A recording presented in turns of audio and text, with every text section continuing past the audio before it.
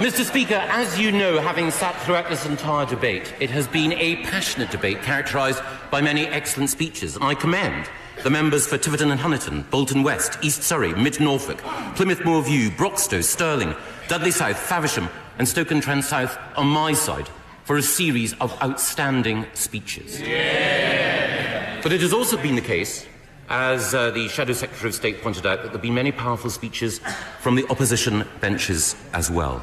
And I too, like him, want to pay particular tribute to the members for Warrington North, Gedling, Ilford North and Birmingham Hodge Hill for moving and passionate speeches. Their constituencies are lucky to have them as advocates for their concerns and their needs. But perhaps the bravest and the finest speech that came from the opposition benches was given by the member for Barrow in Furness.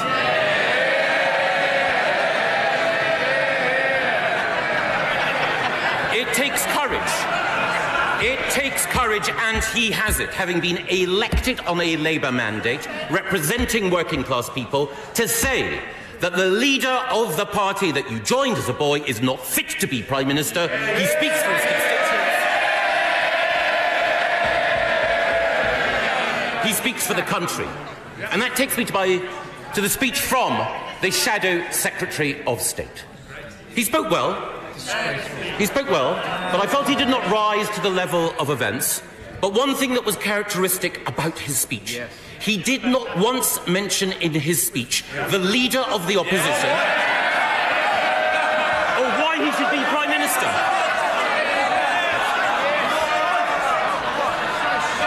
Now, he doesn't want him to be Prime Minister. I have a lot of time for the honourable member. We have several things in common. He's lost weight recently. We've both lost weight recently, I should say. Him much more so. We're both friends of Israel. Him much more so. And we both recognise that the member for Islington North is about the worst possible person to lead the Labour Party. Him much more so. And we also have investment in our national security. We meet the 2% target for investment in NATO, and we have 2 new aircraft carriers capable of projecting British force and influence across the world in defence of freedom and democracy. And in contrast, while we are standing up for national security, what about the Right Honourable Gentleman, the member for Islington North? He wants to leave NATO. He wants to get rid of our nuclear deterrent.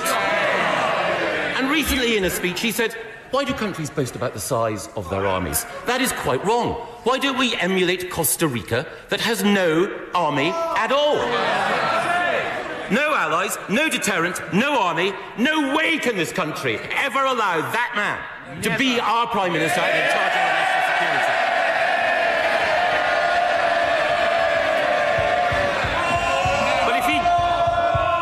But if he can't support our fighting men and women, no.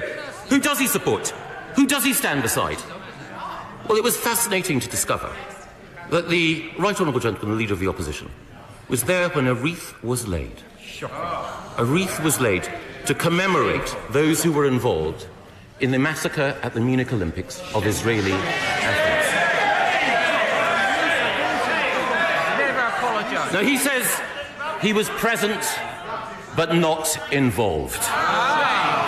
Present but not involved sums him up when it comes to national security. When this House voted to bomb the fascists of ISIS after an inspirational speech by the member for Leeds Central, in which 66 people, including the Shadow Secretary of State, voted with this government in order to defeat fascism, I'm afraid that the honourable gentleman, the Leader of the Opposition, was not with us. In fighting fascism, he was present but not involved.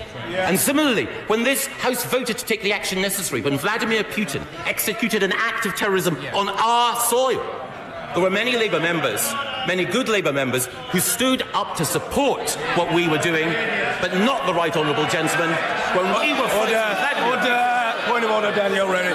If it is a genuine point of order.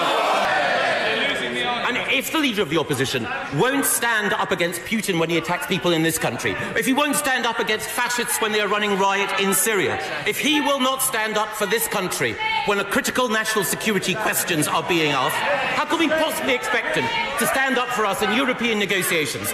Will he stand up for us against Spain over Gibraltar? Will he stand up against the Commission in order to ensure that we get a good deal? Of course he won't, because he won't even stand up for his own members of Parliament.